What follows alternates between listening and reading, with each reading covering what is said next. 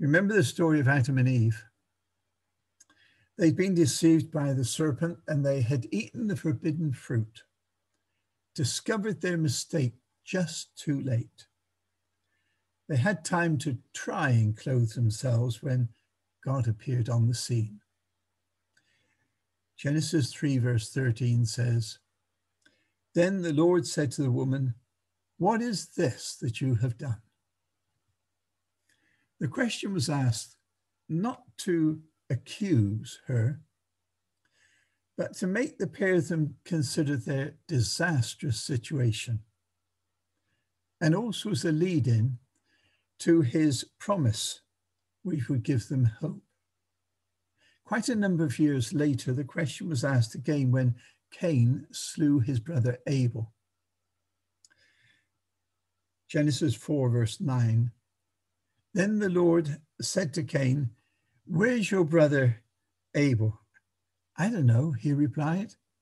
'Am I my brother's keeper?' Verse 10, the Lord said, 'What is this you have done?'" It was a terribly sad situation. And this time he was banished. Going back to Adam and Eve, instead of making excuses, they might have confessed their sins and owned up to what they'd done, for their lives were now in a mess. Now, whenever you get yourself in a mess, the natural question is to ask how you get yourself out of it. And here, by the way, is the story I promised I would tell the children. When my brother and I were just lads, we decided to visit an old disused lime quarry. A lime quarry is where they take stone and they make lime out of it. And the way they do it is to have a big sort of tower, and they put in their wood, and on top of that they put the rock, and then they light a fire. And at the end of it all, the rock is changed into lime. Well, we knew two things about this lime quarry. The first was that there were wild strawberry plants growing there. And since it was summertime, there was a very good chance that there would be wild strawberries for us to pick. The second thing we knew about the lime quarry was that there were these big towers and that we could explore them.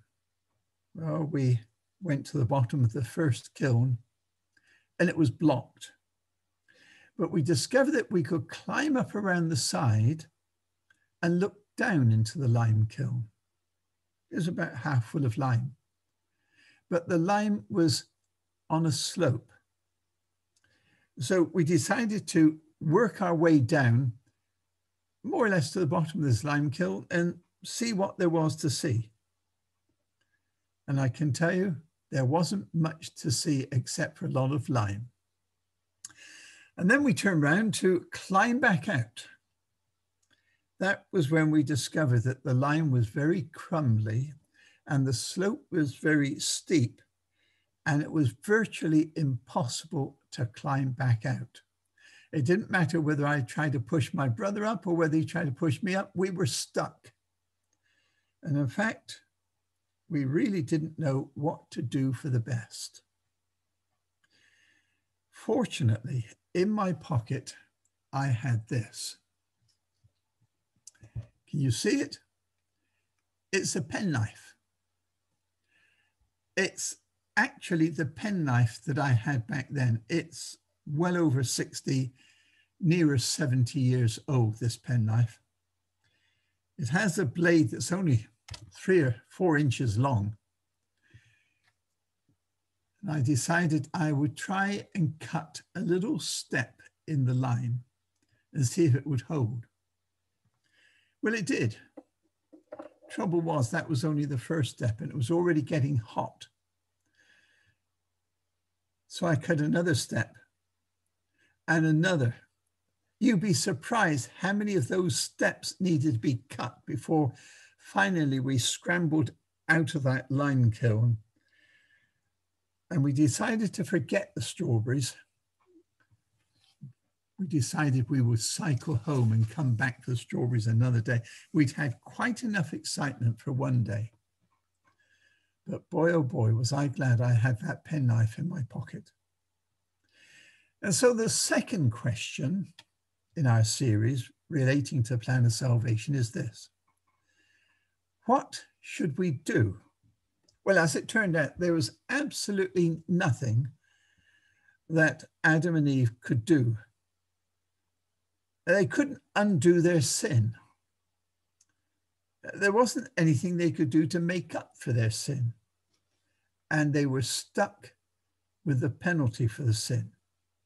There's no way they could make things right for God. And in fact, if you'd asked them, they would probably have said, yep, our whole future existence is in jeopardy.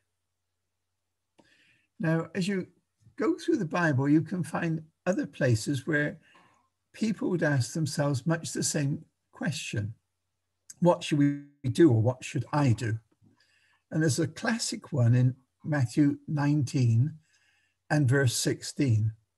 It says this: just then a man came up to Jesus and asked, "Teacher, what good thing must I do to get eternal life?"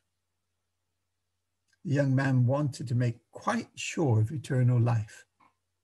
He seems to have been quite a good living young man, actually, but he wasn't certain of his own salvation.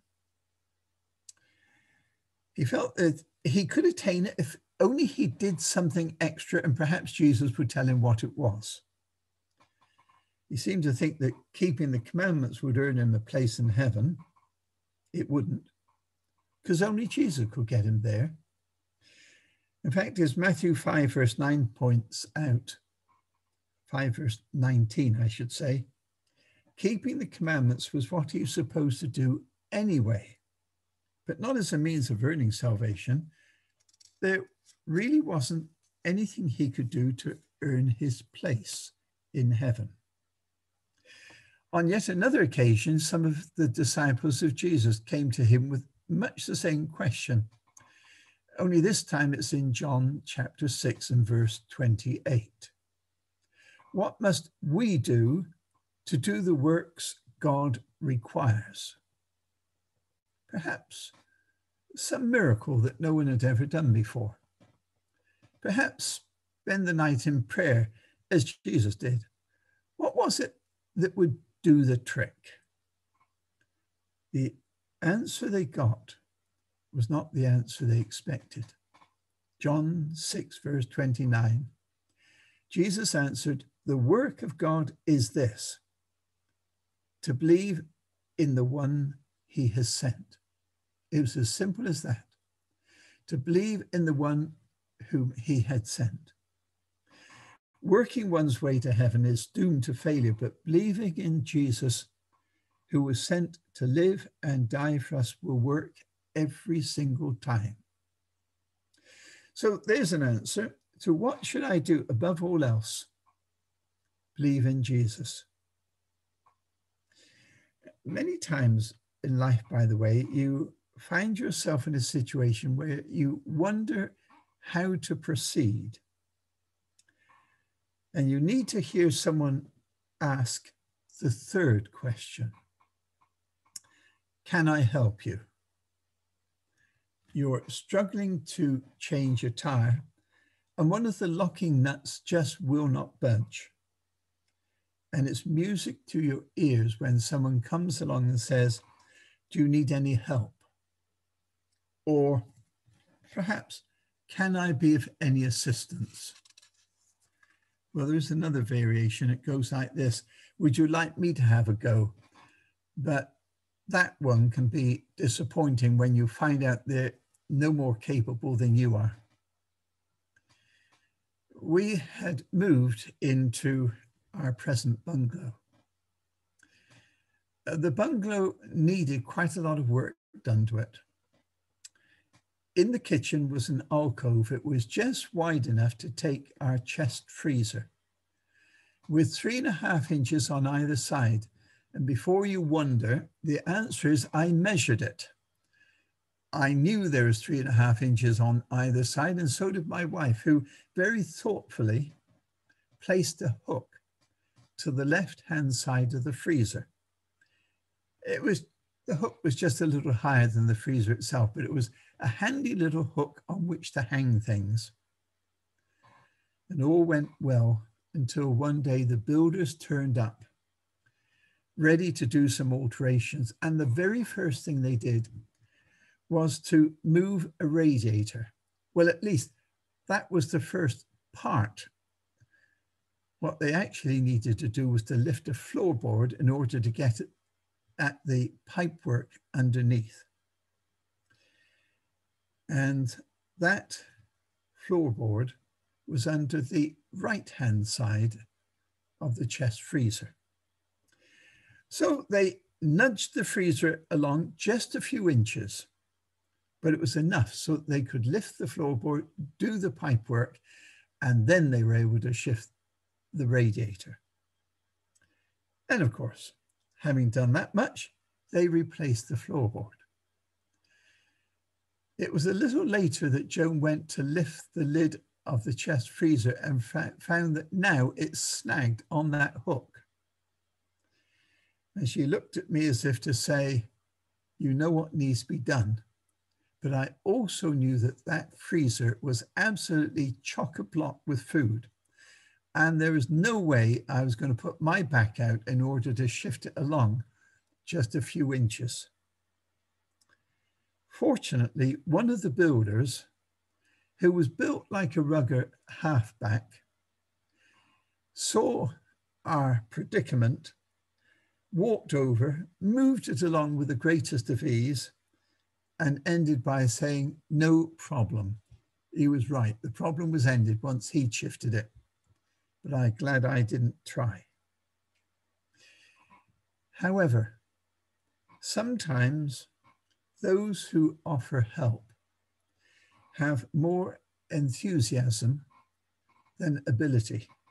And we end up disappointed and we wait for someone else to come along and offer their help.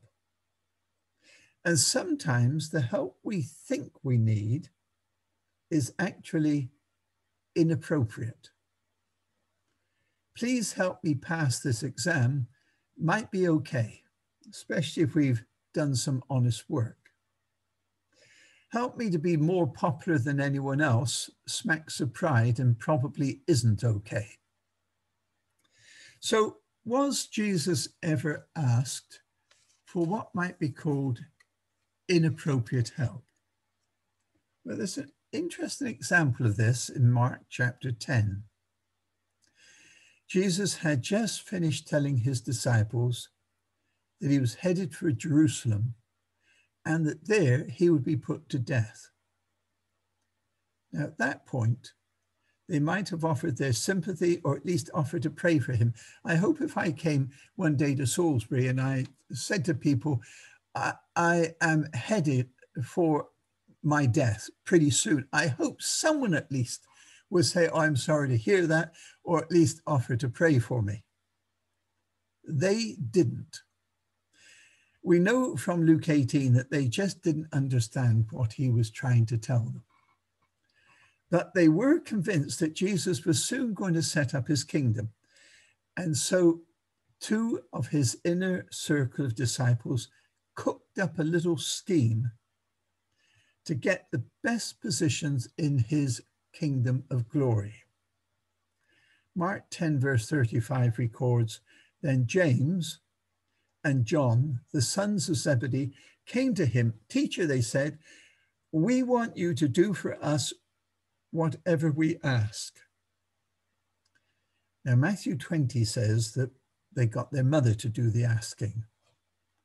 Personally, I think all 3 of them were in on this little scheme.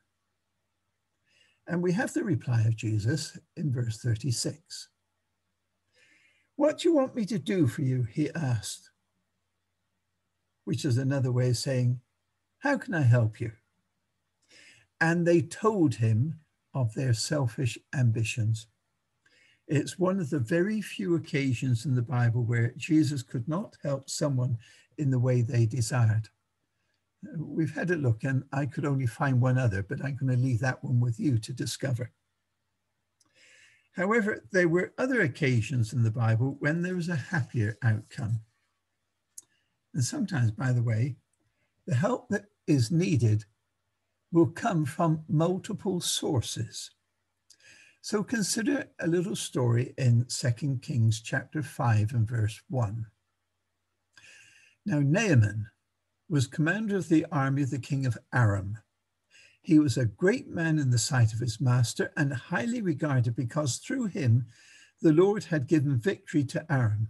He was a valiant soldier, but he had leprosy. He may have wondered, how ever am I going to escape this? But help was at hand. Verse 2, now bands of raiders from Aram had gone out and taken captive a young girl from Israel, and she served Naaman's wife. She said to her mistress, if only my master would see the prophet who's in Samaria, he would cure him of his leprosy. And Naaman's wife evidently told Naaman, and Naaman evidently told the king. The problem was, you see, if this prophet, who was a great prophet, could heal him, how much would it cost? Verse 4, Naaman went to his master and told him what the girl had said. So the girl has helped by telling the wife has helped by telling Naaman. Naaman is now going to tell the king, and the king is interested and eager to help. By all means go, the king of Aram replied. He's that keen to have Naaman back in good health once more that he provides two things: a letter of introduction to the king of Israel and a small fortune in gold. Shall we say, in today's terms, at least a six-figure sum of money. However, when Naaman arrives in Israel, he finds very quickly that the king to whom he's been sent is worse than useless. However, Elisha tells the king, just send Naaman to me. And Naaman soon arrives at the home of Elisha and announces his presence.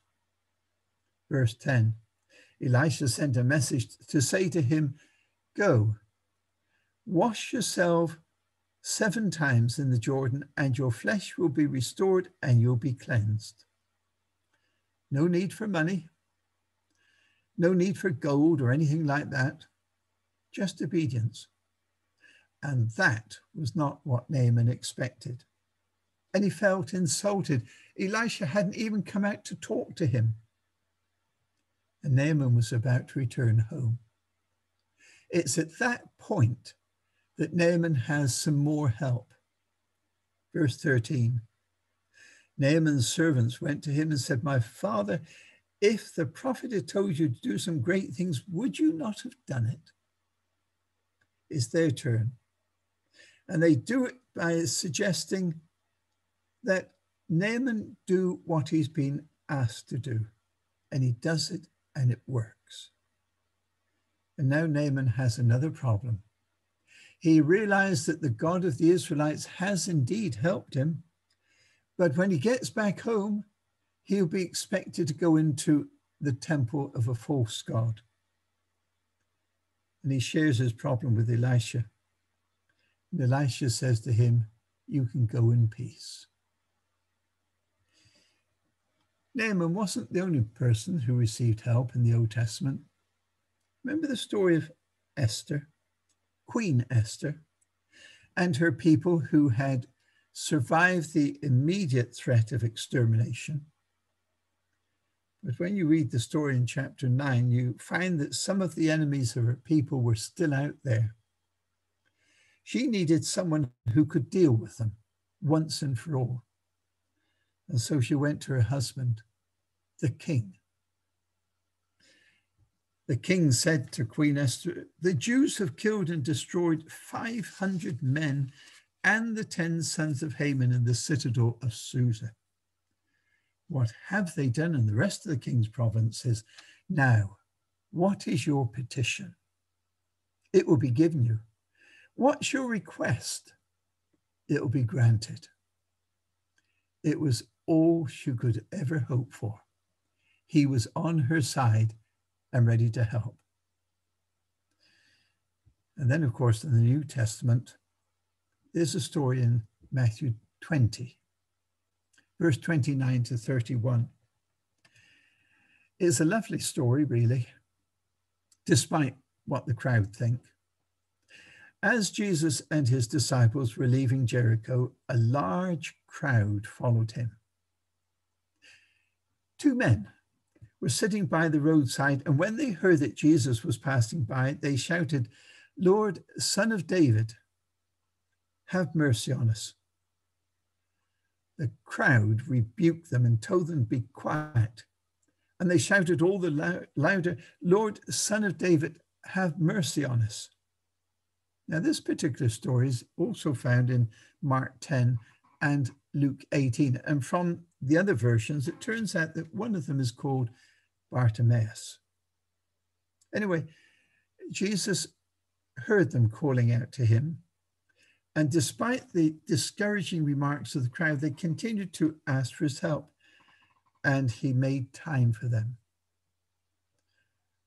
The crowd were telling the 2 blind men, "Be quiet. We can't hear what the teacher's saying." You see, back then, when a rabbi walked, the common thing would be, if he had people following him, for him to teach. I remember at college, we had a professor there called Dr. Leslie Harding. And we used to ask him if he would come out with us on a summer Sabbath afternoon for a walk. And his standard reply was, "I'll come with you if it's a walk, but not if it's a drift." But the reason we wanted him to come with us was not so that we could get some exercise. It's because once we got him started, we knew he would talk. And he was a brilliant teacher. And so was Jesus. And these 2 men calling out were making it nigh on impossible to hear what Jesus was saying. Jesus stopped and called them. "What do you want me to do for you?" he asked. Basically, he's asking, how can I help you? If it had been anyone else, they might have asked for a crust of bread or a coin or 2. But Jesus was better than either prophet or a king, although, of course, he was both.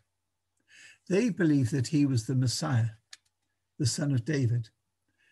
And so when he asked what they wanted, they asked for the one thing that only he could give. "Lord," they answered, "we want our sight." Jesus had compassion on them and touched their eyes. Immediately they received their sight and followed him. I happen to think that Matthew missed out a bit at that point. I'd be very surprised if actually once they received their sight, they didn't literally jump for joy. But he put in the important bit. These 2 had discovered a real friend who could and did help them. And so they followed him. No other activity was appropriate after they'd received their sight. And it occurred to me that this story has something for all of us. 2 men who knew what they wanted, were not afraid to ask, and came to the right person with their need. For their Lord was a man of compassion. And unlike so many others who would have passed by on the other side, he was willing to take the time to listen and to help. And in many respects, we're not so very different from those 2 men. We all have our individual needs, and not many are either willing or able to help us with some of those needs. But Jesus is. He's not only not changed with the passage of time, he's still a person of compassion. And that led me to wonder how many times, in effect, he stood by our side waiting for us to ask so that he can say, how can I help you? For he's ready to make a big difference to our lives too. It's a mental picture worth pondering and then asking yourself the question, what help do I really need from him today? What might he do to improve my life if I was to ask him? Yes, there's the obvious problem of sin, but we know he lived and died and rose again to be able to help us with that.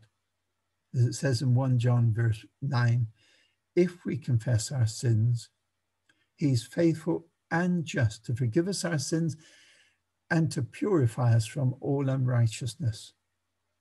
One lady came up to me and said, I don't know what God wants me to do with my life.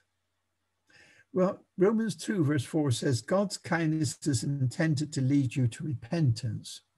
That means a turnaround in your life.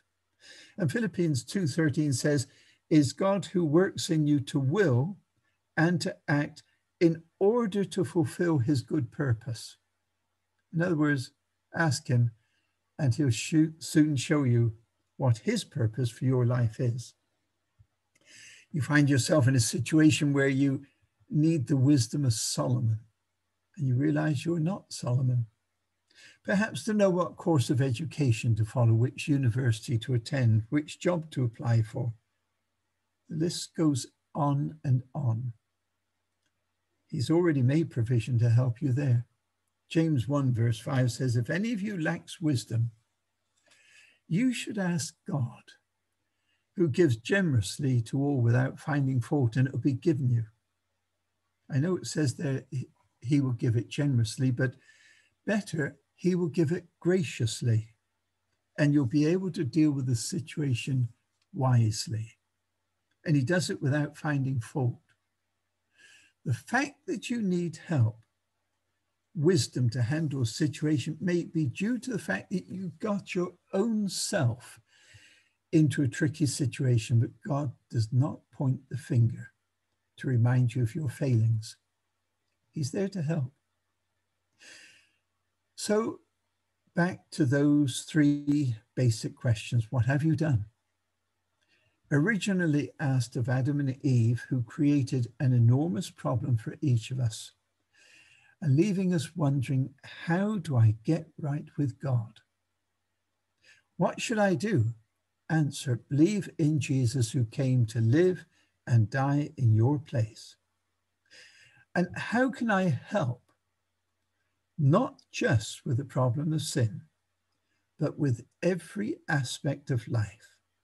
The plan of salvation encompasses far, far more than just sin. And so to conclude, a fourth and final question for you to consider. Could it be that he really, really wants you to bring your needs to him so that he can help you and make all the difference in your life, and thus encourage you to follow him, and perhaps more importantly, to have your friendship for eternity? And with that, we close.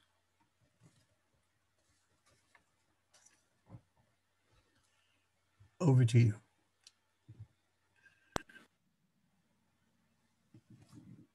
Now allowing you to. Thank you for reminding us that Jesus has never changed. He's the same yesterday, today, and forever, and he's there for us to ask him to help us, because he knows everything about all of us and the answers. So thank you, Michael, very much. It's now time for our closing hymn. So if you'd like to stand, and it's hymn number 100, Great is Thy Faithfulness.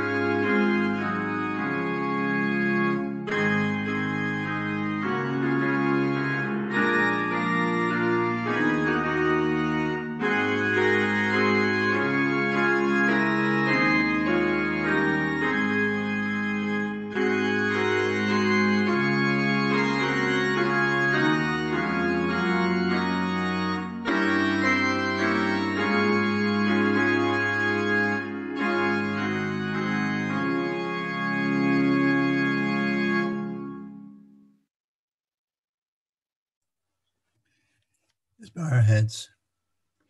Father in heaven, we thank you that you are so ready to meet our every need. We thank you for Jesus, who came to live and die and minister for us, and does so without any spot of unwillingness on his part. Help us to turn to you more frequently, more readily, and grant that our gratitude may last through all eternity. We ask in Jesus' name. Amen. Amen. Amen.